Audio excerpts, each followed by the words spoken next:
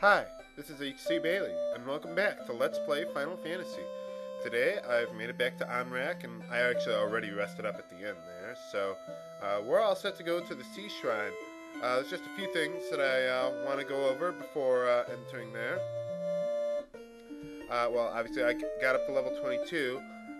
One thing that I forgot to mention was that the Master, his hit percentage exceeded 64 at level 21, actually, not level 22. But still, getting up to level 22 is a good idea, because I want to try and spread out the level grinding for the end of the game. So, it took me about half an hour to do all the level grinding for this, to get up to level 22. So, I mean, it's real easy fighting those fire elemental enemies at the Gurgu Volcano, so I thought that was a good way to go. Now, also, you'll notice that my party formation has changed. The reason I did that was because, well, as you can see, the Master's HP is really starting to take off now. At this point in the game, his HP curve really starts to take off, whereas the Red Wizard's HP gaining curve really slows down. He turns out to be one of the weakest party members in the game by the time you get to the end. So that's how I'm arranging them there. And also, eventually, I'm going to get a better piece of armor for the Black Belt, too. So I'm just going to leave that at that. Also, you'll notice his Absorb has been set to 22, even though it really should be 32. The reason for that is it's another bug. For some reason, when the Master is equipped with armor and he gains a level, it'll set his Absorb equal to his level. So what you got to do is just visit the armor subscreen. It'll check it again. His Absorb's equal to his equipped armor. So that's really the way you should go. You could actually abuse that bug to, like, say, equip a ribbon at the end of the game, then gain a level, and you'll still get the status protection from the ribbon, or the protection effects from it, but you'll have the Absorb, his natural Absorb, as though he were unequipped. So that's something to keep in mind if you decide to max out your levels, but really I wouldn't want to take advantage of that. Now, in the Sea Shrine, naturally, there's a lot of water elemental monsters, or fish, or whatever. Almost all of them are weak to lightning. Every enemy has an elemental weakness in the Sea Shrine. It's one of the easiest areas in the game. But yeah, I mean, most of them are weak to lightning, so make sure to make use of the Zeus Gauntlets from the White Wizard there. That'll be highly useful. And there's only a couple enemies that aren't weak to lightning. Like, there's a ghost enemy, simply called Ghost. Toughest one in the game. They deal a lot of damage, even to a knight, so you want to take them out quickly. Just use everything at your disposal to kill them. Let's see. Also, there's a water enemy, or the water elemental enemy. Kind of looks like a tornado this time around. But yeah, they're actually weak to ice for some godforsaken reason. I don't know. You freeze them in midair and they can't move. I don't know. But that's the way it is. So that's all the preparations you need to make. So let's head for the Sea Shrine. Warriors, you have Axiel. The mermaids wait. Please help them. Okay, let's go. Okay, so let's head up to an intersection and then we'll go left there. That's where I want to go first.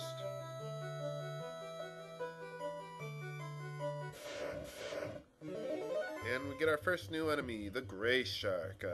Not too much different from the regular shark, just has a lot more HP. I think it's like mid 300s, somewhere around there. Nothing too tough there, so let's keep going.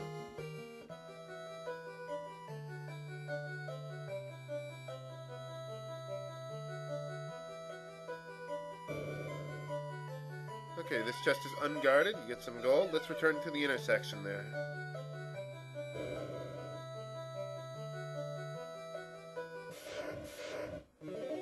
Here's another new enemy, Naga. I think they can poison you with your physical attacks. I forget exactly.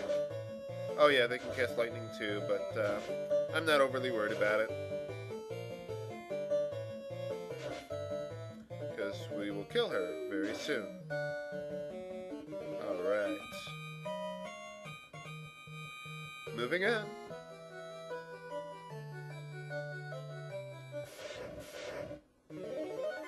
And we get to meet another new enemy, Wizard Sahajins. They, yeah, well, they just, they're just a little tougher than the regular Sahajins or the red Sahajins. Not too much to worry about, just attack them, and hopefully that, what is that spell? Lightning 2 will take care of, or Zeus Gauntlets will kill all the rest of them. Yeah, fairly likely that it'll do it. Oh, come on! That one was like 1 HP short. Okay. But yeah, nothing special about the new enemies here, really. They're pretty easy. Good to get some healing in every now and then. Alright. Continuing to the right this time. I think it's this room. Yep. Got 2 grand. So now let's head to the upper right corner of this floor.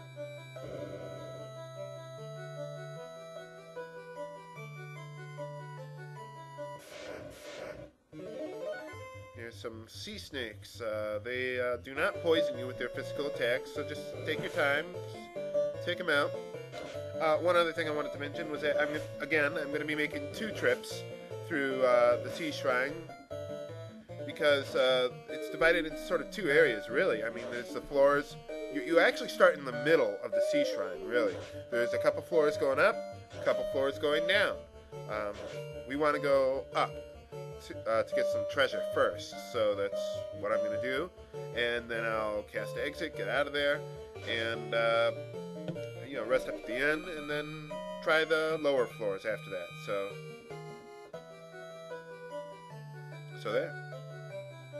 There's nothing else in the other rooms here, so okay, just follow the path for a little while now.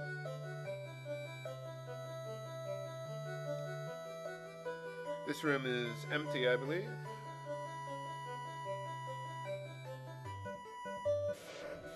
So far, so good. Now we want to get in this big room here, so...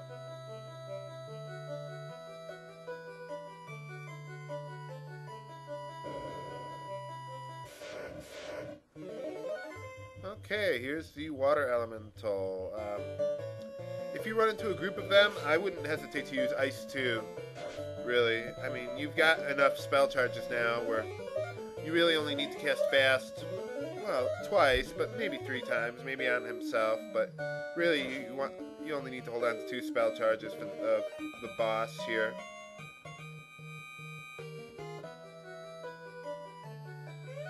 Okay, we get 20 gold. Yay. Okay, let's get out of here.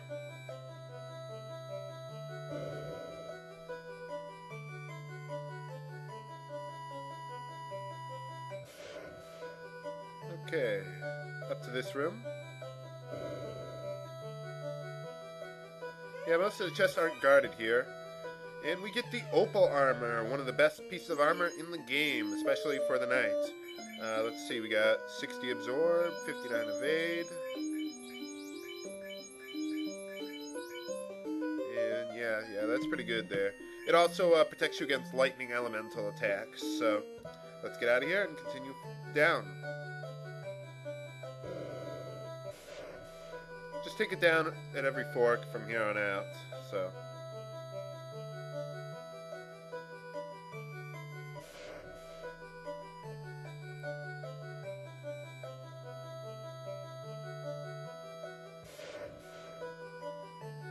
Okay, in this room we get the Light Axe. Not particularly useful to equip, but if used in battle it will cast harm too, so I'm going to give that to the master here so he has something to do. So, yeah, let's see if I can get the other chests.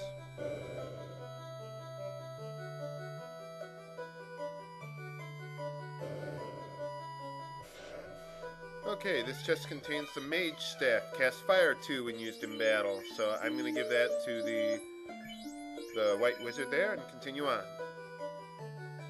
One more chest.